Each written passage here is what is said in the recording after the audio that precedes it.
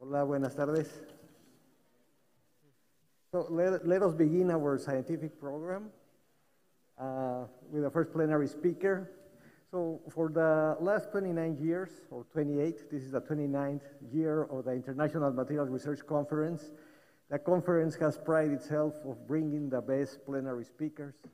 And we have been honored to include Nobel laureates, future Nobel laureates, and this year is no different. We have a very fine plenary speakers, and we begin our scientific program with Professor Paule Pileni. Let me read a short bio of Paule. Paule graduated and did her scientific career at Sorbonne University.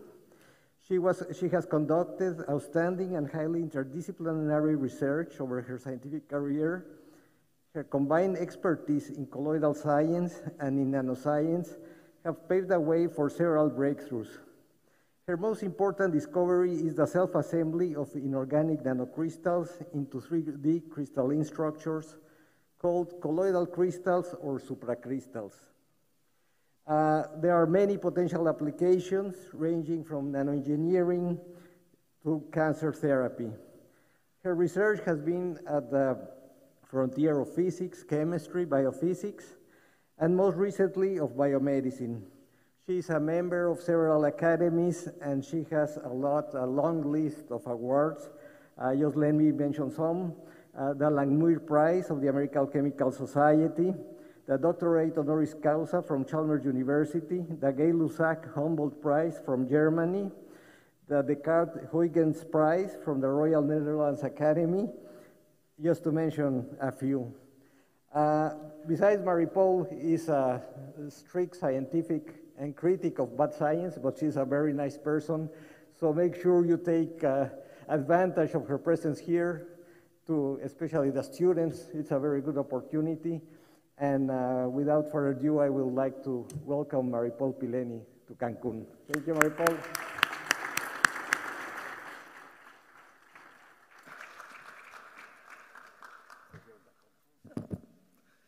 Thank you so much for this introduction. I am very, very pleased and honored to be here. Thank you, Mr. President. And I would like also to share Raoul, of course, and all the committee who decide to invite me. Okay, today I will try to show you what, let's say, what colloidal crystals are and what are the potentiality. I would like really to try to show you that these systems are really fantastic, and we have a lot of things to do with them. Okay, so first, where is the...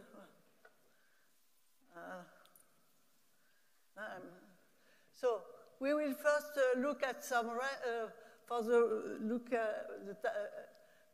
I decided to make two parts of the talk. The first one, it will be just to show you some of the unexpected data we have got over these last few years, many years. And that is my last baby, and I really think this is has a lot of potentiality. So let's first try to look at the self-assembly. So we have nanoparticles coated with surfactant to keep the integrity of this particle. When the size distribution is low enough, they can self-assemble, and they can create either film or shaped crystals which could have the crystalline structure, compact crystalline structure such as FCC, BCC, HCP, supracrystals. So we call these beasts supracrystals, and you have a lot of, to create this type of material, you have a lot of parameter, nanosize, etc. You have to control. So let's first look at the unexpected property. I will try to show you that we will have some analogy between atomic crystals and supracrystals. When you look at nanoparticles, they are single domain nanoparticles. Here you have a cubooctahedron.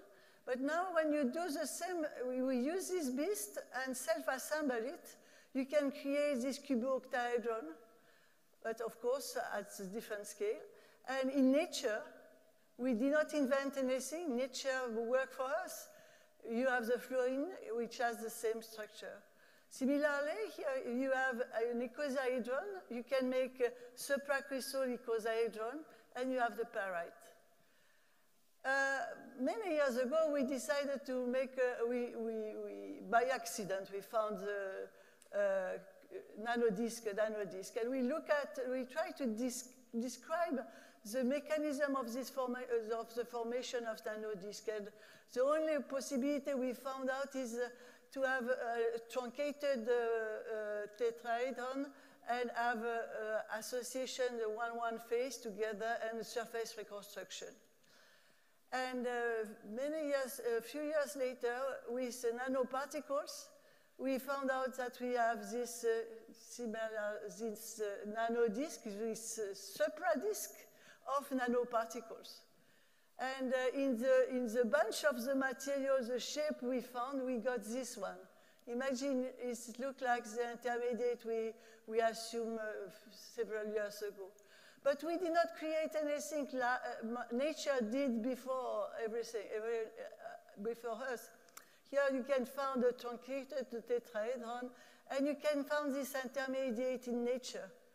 So again, you have crystals, atomic crystals, supracrystals in the same condition. You have, when you have a bulk material, if you make a cut, lateral cut, you can create vicinal surfaces. And for those who work on vicinal surfaces, these surfaces are totally unstable. You have to work under vacuum, etc. In our case, we use a mixture of cobalt and gold particles, two types of different particles, and we have been able to create, let's say, a film, a bed of cobalt, in which on the bed you have the gold, these supracrystals. And in fact, the surface is a vicinal surface, and with a long range ordered.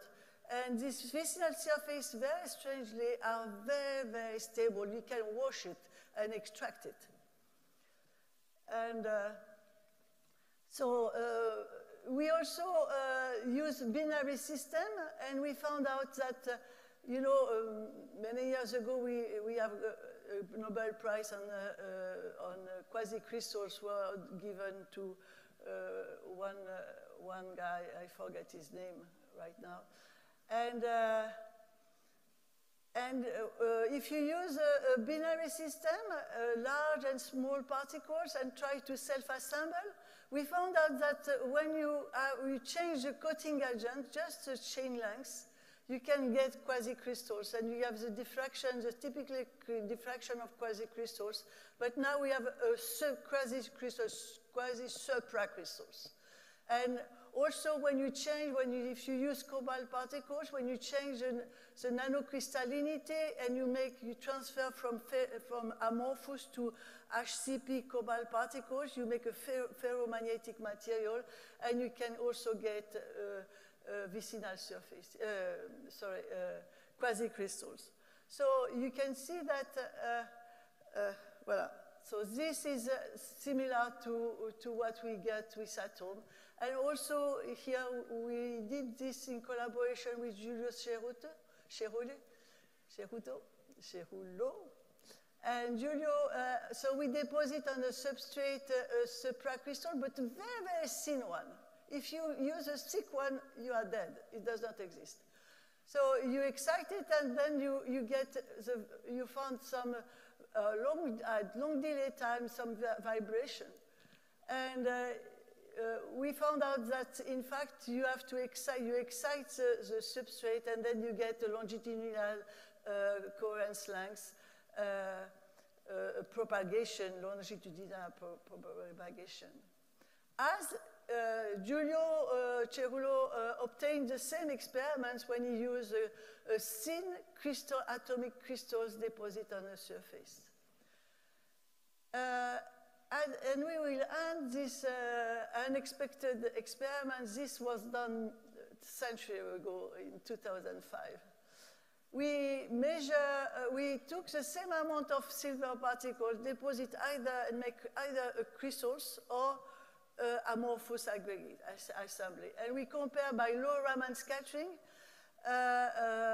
low frequency Raman scattering, we compare the two spectra. And you can see here that with supracrystals, the bandwidth is very thin compared to the amorphous aggregate. And this was done in collaboration with Eugène Duval. And Eugène Duval was one of the first guys who found out that when you excite a nanoparticle, the particle breathes coherently. And he used the same model for nanoparticles, and we conclude that we have got coherence vibration of nanoparticle inside the supracrystals. And more recently, with Cerullo and De La Valle, we found out with gold aggregate, we found out that you have an oscillation, a mechanical oscillation, and this mechanical oscillation is, the period is around 300 picoseconds, and this comes very nicely with the calculated period if we take into account the size of the aggregate and the speed of sound we determined with the previous experiments on the experiments I show you on the longitudinal oscillation. So, and now we end with STM-STS experiments. Usually you know that STM, better than me, when you have too thick material, you cannot image by STM. In this by we can do it. And we use a supracrystal having almost 5 micrometer thickness. And with such supracrystal, we can see, this is the surface we observe by SEM, and this is STM. You can see a very nice similar image. And when you do the conductance, you measure the conductance, you see the conductance is quite homogeneous. You go from 25 picosiemens to 60 picosiemens. It's quite homogeneous. But if you look at the conductance on one given position, you can see that more or less is homogeneous, but you can see from one measure to the other that you still you have some oscillation, and this has to be related to the Coulomb blockade we observe for isolated particles. And here you can see that we get a collective property of on the transport property, but also we get the fingerprint of each particle using as the building block. So we saw that I hope I convince you that we have some unexpected property. Here the atoms are replaced by nanoparticles, nanocrystals, and the atomic bonds are replaced by carbon atoms. We found that we can control the shape of the particle. We found vicinal surface, quasi-supracrystals, vibrational coherence of the nanoparticles as atom in a nanocrystals, the coherence movement of nanocrystals in lattice out of the equilibrium. And the electronic property, you can image very thick supracrystals, and conduction bands is quite homogeneous, but we still have the fingerprint of the nanocrystals. So all these examples, many of these experiments, we still don't have the right explanation how it works. We found out, but all is open to all the research in this area remain open. I will try to show you now my last baby. So if you want to have, all the experiments I showed you before are experiments done in dry system. So you deposit the supracrystal on the substrate. And if you want to do application, and more in energy release, you need to have water. And so if you use water-soluble nanoparticles, you have a lot of difficulty to get supracrystals. It's never stable, it's a bunch of problems.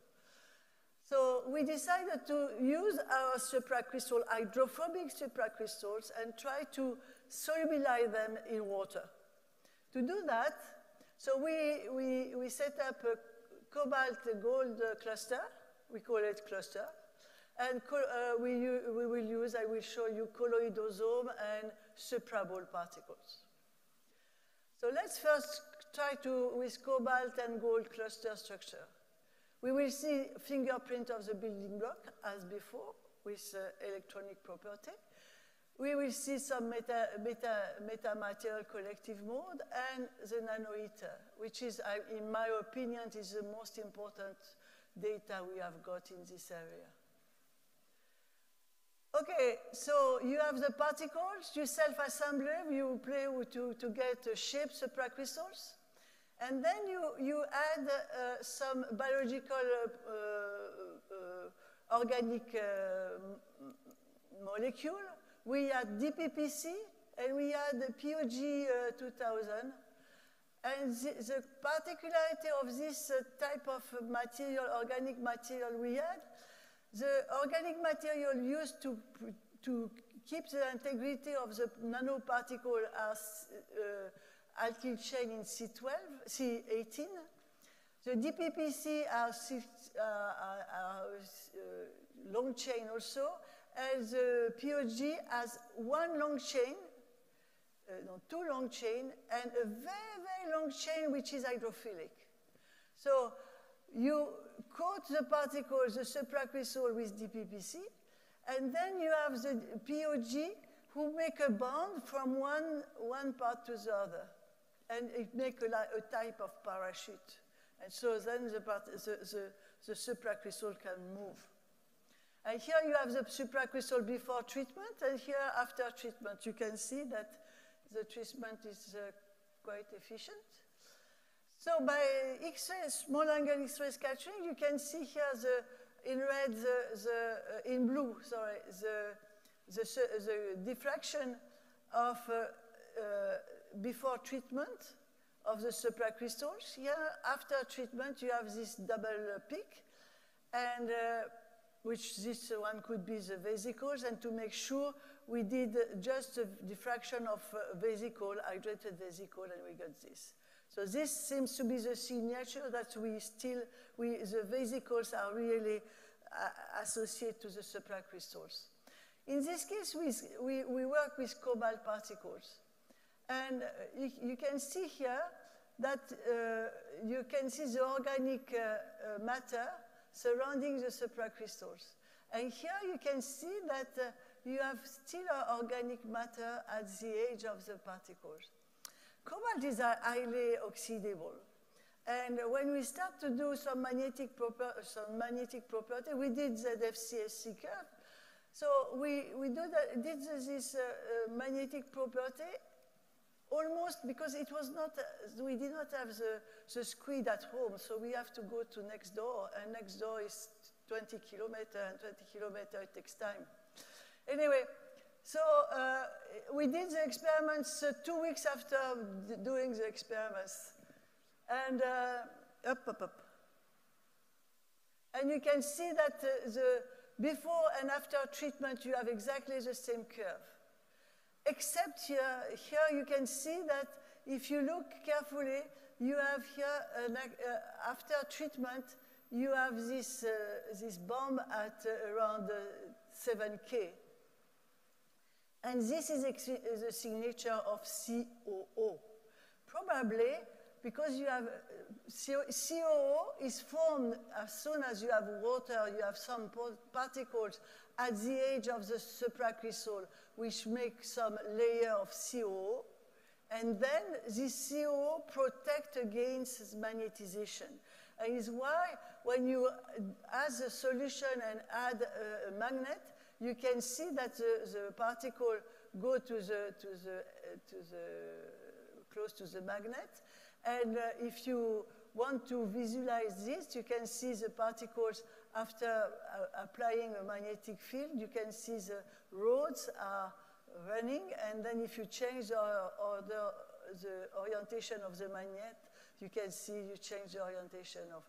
So we keep the integrity of cobalt nanoparticles, of cobalt supracrystals in water, just probably due to the fact that we keep our cobalt oxide, the cobalt oxide protect against the system. And so we did the same with gold particles, and I will not tell you again the same story, but you can see that the same story with the diffraction, which is slightly different, but it's just due to, because of material. And here you can see that because gold is not oxidable, you can see that you have layer by layer of the vesicles. So then what we did, of course, gold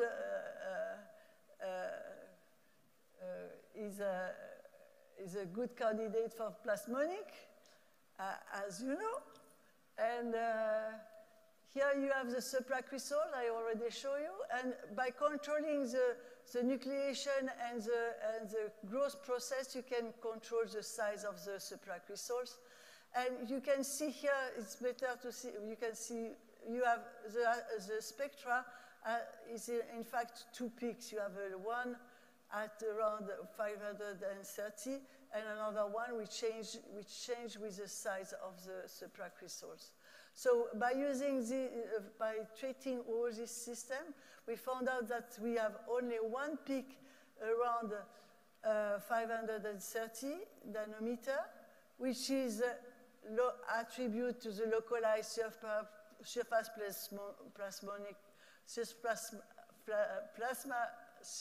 plasma resonance of the isolated particles. So again, you keep the fingerprints of the particles, and this is very important.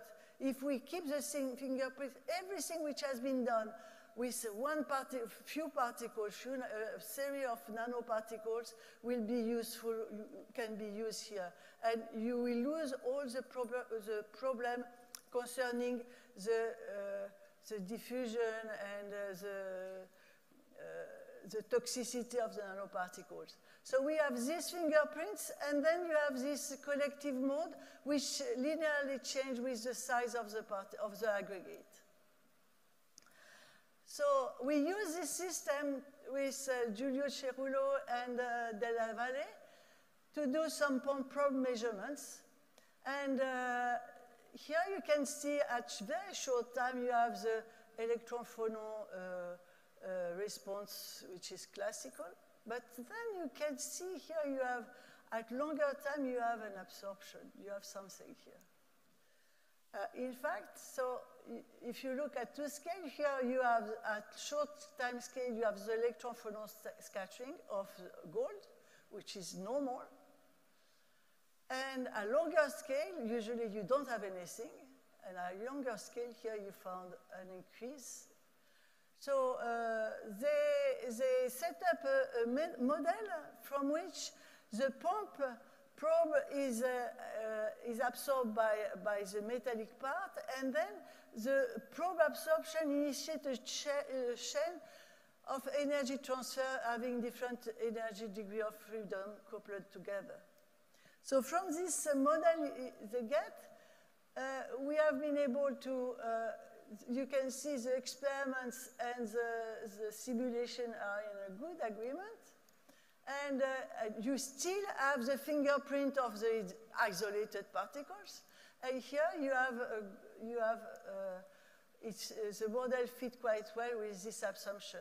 So the depth penetration of light is higher in supracrystals than for same particle in spheres. In fact, we got a very nice photothermic thermal property of this system. And you will see, I will show you later, this seems to be a universal nanoethers. Okay, so then now we leave gold, silver particles, we will go to ferrite particles. So ferrite particles, they are 10 nanometer, and we can create either colloidosome, which is a shell of particles, or a supraball, which is an FCC. You will see spherical particles. We will see the nanomechanical properties, the internalization in tumor cells, and the hyperthermia. So the ferrite particles, so when you use this, you play with this ferrite, you can make a shell. If I can have the video, please. You can see this empty shell. You have 2 or 3 layers, but it's empty shell. Thank you. And you can see that by cryofracture, you can see it seems to be very flexible. And this, the shape of the system, the topography is confirmed. And here you can see the step of, here in this case, it's two layers you have 2 layers. The supraball is only one ball full of FCC particles, but spherical. And you have here some steps, and you can see here also the steps. But what is important is to look at the deformation of this beast and the adhesion. You can see the colloidosome, the shell, has a strong adhesion at the edge and strong deformation at the edge. At the opposite, the supraball, they don't have anything very different. Furthermore, the elastic modulus is very low for colloidosome. We can understand it's a shell. And, but it's larger for the supraball. But they still are very small compared to supracrystal deposit on the substrate. So, in collaboration with Rao, but COVID has been very bad with us because we have not been able to really work, but we start to work on that. We found out that the nanoparticle, the ferrite, has an absorption spectra, what is well known, but when you do the same, you self-assemble this system, you have a drop on the absorption. A drastic drop of the absorption. Now, if you add in the solution some ethanol, wait a little bit because it takes some time, you recover the absorption here. So it's really due to the self-assembly. And we start to work just a few time ago on that. And I hope we will solve this problem. He will solve this problem. And concerning, if you do probe measurements, I show you with a nanometer, you can see that with supraball, we still have the fingerprint of the isolated, but you still have also the long time. And we also found with colloidosome, but the effect, of course, is less because there is not enough material. And this is just to remind you what we got with the gold. So now it's time to go for a little more biology. And so we took a cancer cell, and what we did is the following. We took the particle, dispersed particle in water, and we took the same particles, except we changed the coating agent because to make hydrophobic particles, to be able to make the colloidosome. But the size, the synthesis is the same, then we play to change the coating agent. The size is the same. And then here you have the particles dispersed in water, and here you have the colloidosome hydrophobic particle self-assembled in colloidosome and dispersed in water, and that's a supraball hydrophobic particle self-assembled and dispersed in water. And we will compare the three. So when you use dispersed particle, you can see after 1 day incubation, you can see the particles are really in cell, internalized. When you do the same experiments with the colloidosome, you can see you have internalization, but if you look at carefully the scale, here we are in the 100 nanometer scale, here we are more than 200 nanometer scale. We have a huge change in the structure, but the system remain self-assembled. And when you do the supraball, but you keep more or less the same size, a smaller increase, and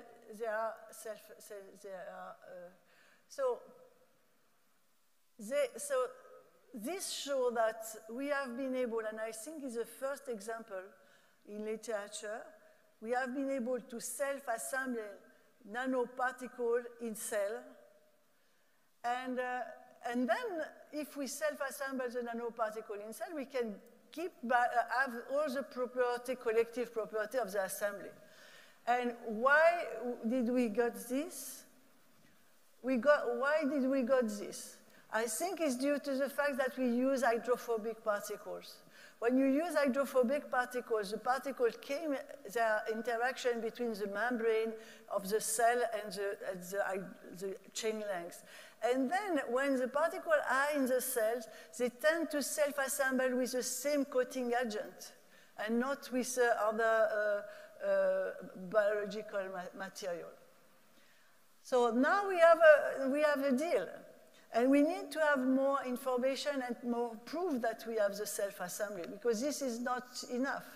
So we did some small angular X-ray scattering, and what we did, we extract the scatter of the cell. And here you have we take the structure factor, we deduce the structure factor, who can give you the assembly, the way the particles are self-assembled. And you can see here, the structure factor at various Q angle, you can see the slope is 1.7. And that's 1.7 is a signature of fractal distribution. At the opposite, with colloidosome and supraball, we have 2.3 and 2.9, that is a signature also to compact assembly. And so we have a high packing, the system, the particles are packed. And you have to see here that we have, with the colloidosome and the supraball, we have a bump here. And that seems to be the signature of other type of interaction, but we don't have any, we can assume it could be some clusters, but it's not very clear why do we have this bomb, which does not exist with the particles. So now we know that the particles are highly packed in the cell. And then we ask ourselves, do the amount of ferrite in cell increase or remain the same? Here, when you look at the difference of the contrast, you already know that we start with the same amount of iron in the different experiments. And you can see here that when you have colloidosome of supraball, you have a huge increase in the amount of iron uptake in lysosome compared to the dispersed particles. Here you can see in both cases, 1 day, 8 days incubation time. You have one self-assemble of the particle. Furthermore, you increase the amount of iron you can increase. Now, when you see this beast, it feels that the particle or the ion go in one direction.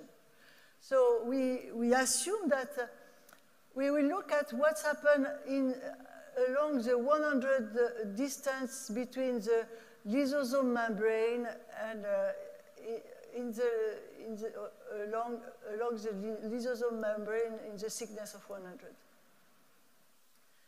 And you found here you can see that the amount of ferrite sitting in the region of the lysosome membrane is huge compared to the amount of ferrite obtained with nanoparticles. And you can see here by a factor of 10. It decreases after 8-day incubation, but it's still larger than the dispersed particles.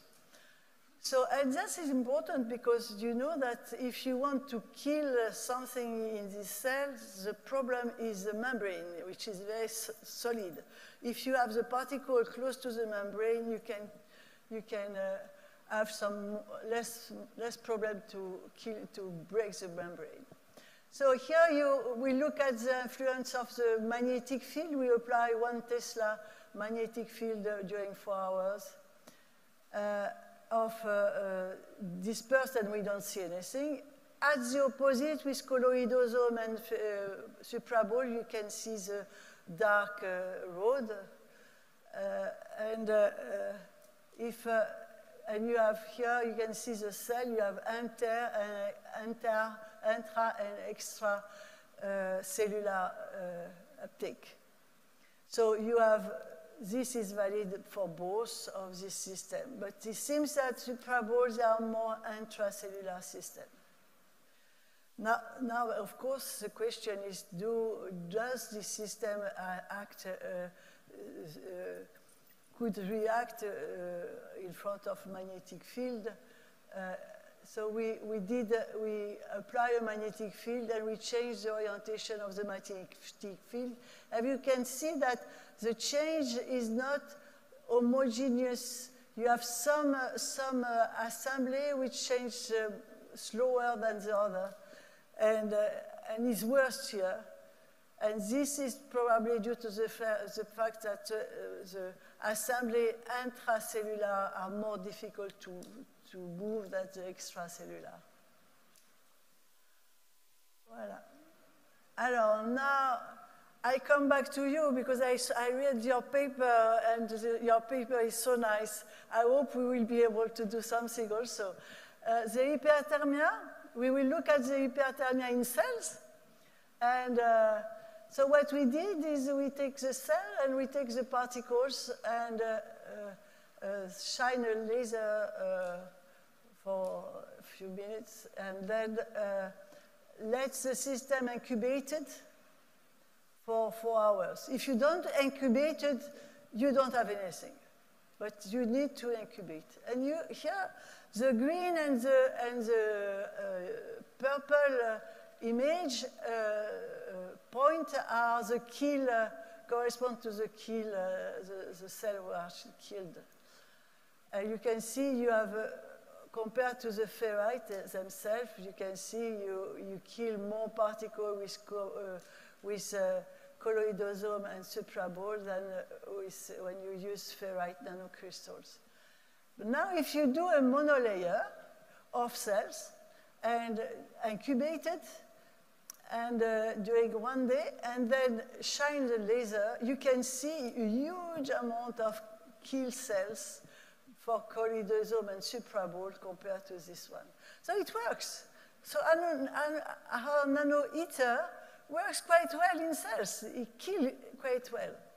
And here we end with, we took a tendon of veal and we deposit the colloidosome, and you can see the colloidosome here. And then we irradiate it 10 minutes, and you see the veal, the tendon is broken. You make a hole. And you take the supraball. Here it's difficult to find the supraball, but here you can see the hole. So it seems to be a general phenomena. The nano-eater work well. So just to conclude, with this hybrid hydrophobic system, we keep the integrity of this cluster for several months. For cobalt clusters, you get cobalt oxide, who protects against oxidation and permit to keep the magnetic properties, the integrity, and so to be able to manipulate.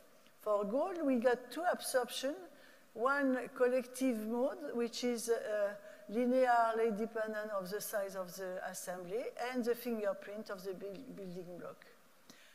In fact, we developed a new concept to internalize, to use to self-assemble the particles. So the particle remains self-assembled. The long-range cluster interaction inside the cell, we don't know exactly what type. An increase of the uptake by a factor of 10, mainly localized at the lysosome membrane, a magnetic manipulation, and high hyperthermia property. So I did not show you this one, which is a mixture of ferrite and gold, but the nanoheater has a very universal feature with different type of materials. This is ferrite and gold. And, but what is funny is the nanoheater, you get the nanoheater only if you get the system dispersed in water. We never get this in dry system. And we have the fingerprint of the mechanical oscillation and the fingerprint of the nanoparticles. And I would like to end to this conclusion. If I have one message to send to you, this system are fantastic. We have plenty of work to do and plenty of potential applications. Thank you very much for your attention.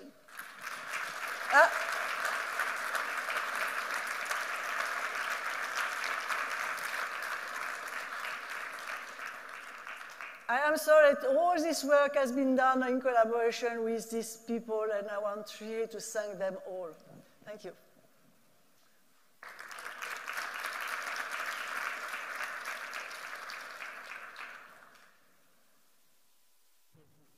Now the floor is open for questions. If you have any questions, please raise your hand.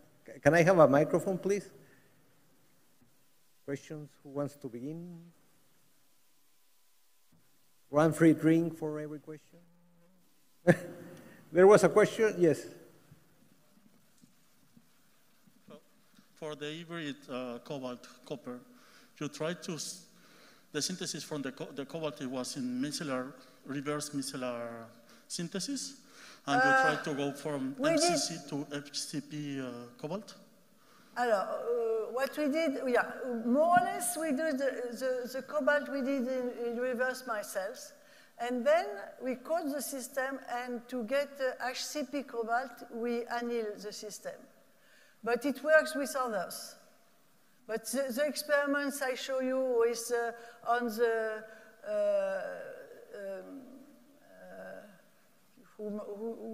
we made a vicinal surface. That was done in reverse micelles, yes.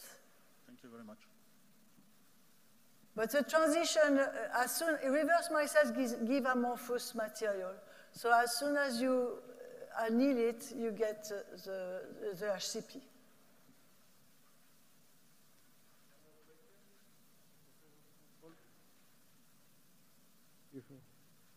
There's another question.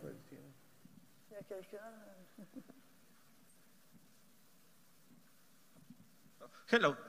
For the part that you mixed the nanocrystal, the supracrystal with the polymer, how is with the PAG with supracrystal? What we did, we coat first the particle with surfactant, alkyl chain. Oh, okay? Then the trick is you add a bad solvent. You have the colloidal solution, which is optically clear, voilà. Then you add a bad solvent, but the bad solvent depends on the material you use. So if I remember well, with gold is isopropanol, and the other one I think is methanol, but not sure. You add a bad solvent. Then you change the interaction between the particles. And then you create these shape particles. Okay? Then you have your shape, they precipitate, you collect the precipitation, and then you put the precipitate in another vessel and add DPPC and POGC. First, you add DPPC, you shake, and then you have POG, whatever, and you shake, and then that is in water. So when you add the hydrophobic system and you add water with DPPC and POGC, voilà. And then you shake, and then you disperse, you succeed to disperse the system. Okay, thank you.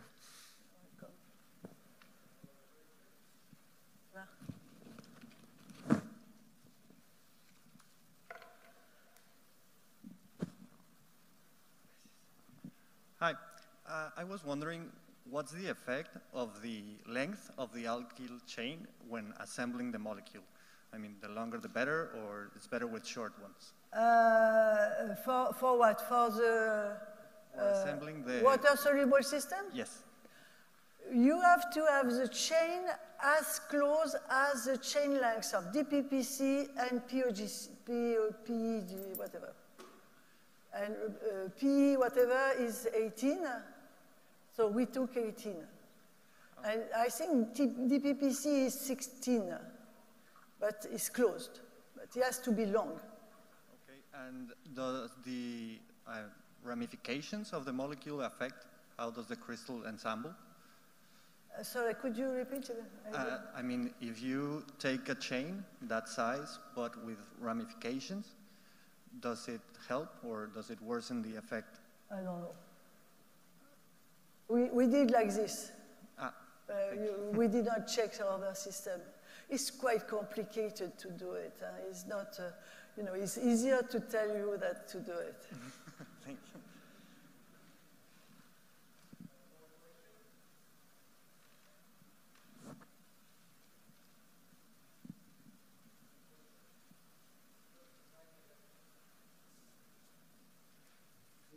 The part that you mentioned, the mechanical vibration, the period of mechanical, if you calculate using a classical elastic model, you get the same number? I mean, would you say that your supracrystal obeys continuous? If you take the period, 2p, d, the diameter of your beast, divided by the speed of sound. You get that. You get, but the speed of sound, the problem, the speed of sound, it's we measure through the elongative propagation wave, and the speed of sound in the supracrystal is very low compared to the speed of sound of the bulk material.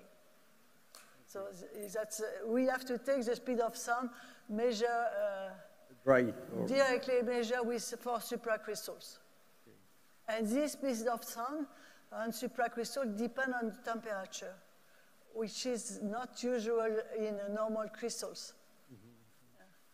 Mm-hmm. And about the the photothermal effect, how stable are the supraballs to heating? The photothermal effect when you start heating the crystal, but how stable is the crystal? It's stable for years. We have this, the colloidosome and the supraball, we have them for almost 3 years. And we can use, we have some experiments running now in Italy with Giulio, and we checked last July in Paris, not change. Okay. No, that's very important because we are safe on that. We can use. Any other questions? There's another question.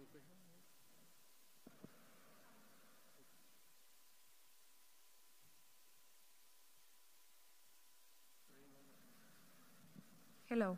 I have some questions of HUBA application.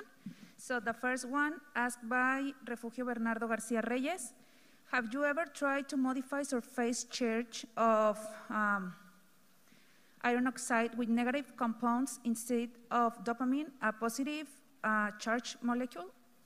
No, we didn't change, but what we measure with the zeta potential, and the zeta potential is the same for all. That's it. That's the only things we know. Okay, thank you. And another question of HUBA application. Hi, can colloidal crystal be applied in some energy store area?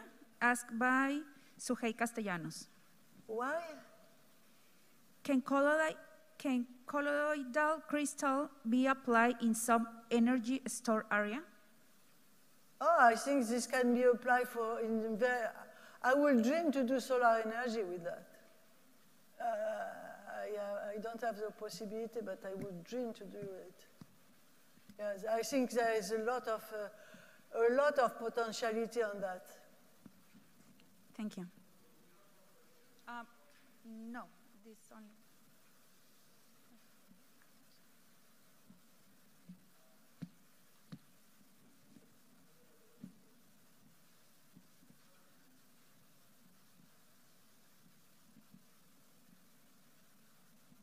Hi, thank you very much for your talk. I have a naive question. Oh, that's the worst one. I understand that the main interest of using gold is because of the plasmonic properties. Have you tried gold alloys instead of pure gold? For the Super Bowl, we cannot do gold because the gold is too heavy and it's full. We have not been able to disperse it.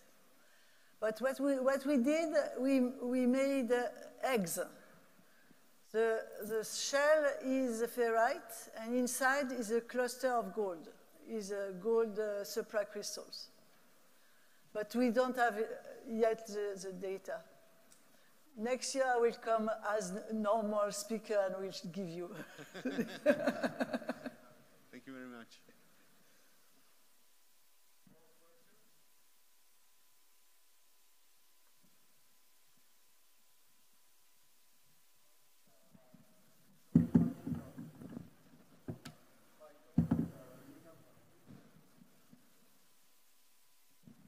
Do we have a way of knowing if there are more questions from the people on the web? Or no? And well, no more questions, so we can close the session.